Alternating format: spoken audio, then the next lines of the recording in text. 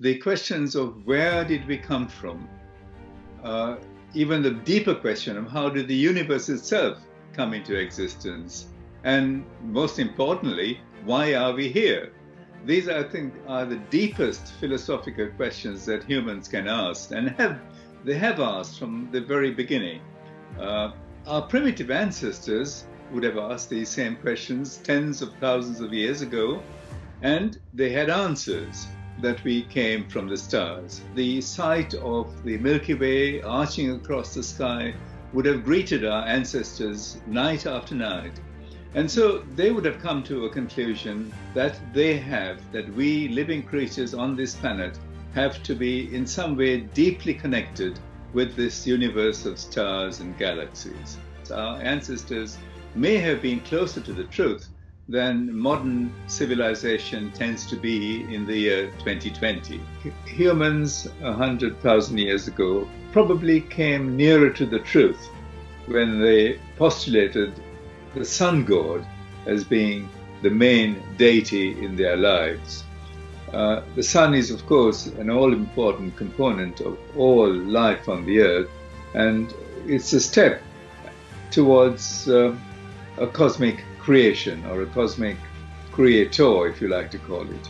Now, if you go back 4.5 billion years ago, life did not exist on the Earth. Today, the Earth teems with life of all sorts: humans, animals, plants, insects, microbes, viruses, and so on. But 4.5 billion years ago, the Earth was just formed from colliding debris, dust clouds that were getting together and making our primitive planet. And the surface of the Earth would have been so hot that no life could have survived. There would have been no life, no molecules even, no complex structures would have survived. The question of whether life started on the Earth spontaneously at this time becomes a very important question. It's a vast universe, and we as living creatures on the planet are just insignificant, little tiny insects almost, figuratively. So the question of a connection becomes really important and urgent. Are we as living creatures connected to the bigger universe? There must be a connection between us living creatures on the Earth and the great universe outside. To reject that connection is a deliberate attempt by modern humans to think that they're so important that they can form themselves, life can form spontaneously on the Earth, and that we really don't have any need for a deep connection from outside. The beginnings of life and the evolution of life has been posited as being a purely terrestrial affair.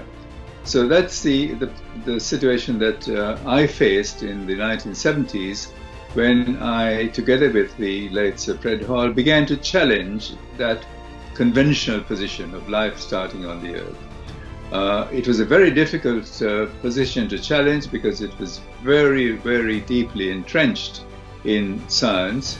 Every textbook of biology has a first page which says that life started on the Earth in a primordial soup.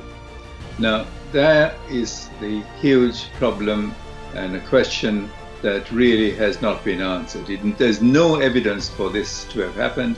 It's a pure speculation, and the deeper you probe the question of whether or not life originated on the Earth, the more certain I think one gets that this is just an absolute impossibility. So to know where we came from, I think, is perhaps the most fundamental scientific knowledge that can be acquired in our quest to explore the cosmos.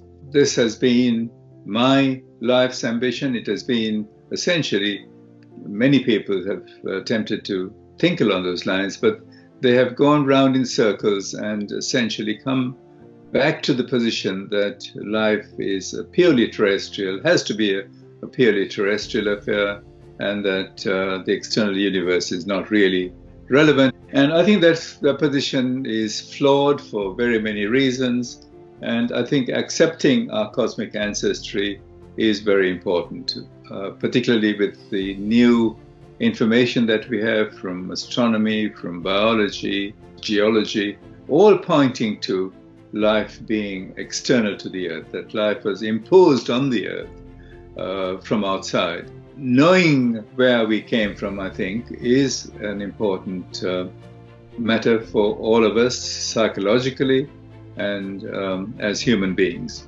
And I think it would mark a turning point in the history of civilization generally. It is conceivable that we might arrive at a better understanding of consciousness and mind, which have really baffled scientists for many decades, despite the fact that we've made great advances in neuroscience and technologies to probe the workings of the human mind. The knowledge of what the mind is, what the entity called the mind, what is that really, where is it residing? It's connected with our neurons and our brain cells, but is it something that is even external to the Earth? Knowing and accepting our cosmic ancestry would, I believe, help to restore a sense of connectedness and unity in a world that is really very fractured in the year 2020. We have so many quarrels, so many conflicts all over the world, and these are very, very bitter conflicts fought on the basis that we are all important creatures, that we are terrestrial kings of the planet and we rule the planet and so on. So as soon as we adopt a wider perspective of our life and of life generally, I think, I hope certainly, that there would be greater unity amongst all peoples that inhabit this planet of ours. My instinct is that the universe itself is the repository of all the intelligence that we can conceive of. The intelligence, the universe is vast, it's super vast, and the informational content that it can contain is therefore infinite beyond any doubt.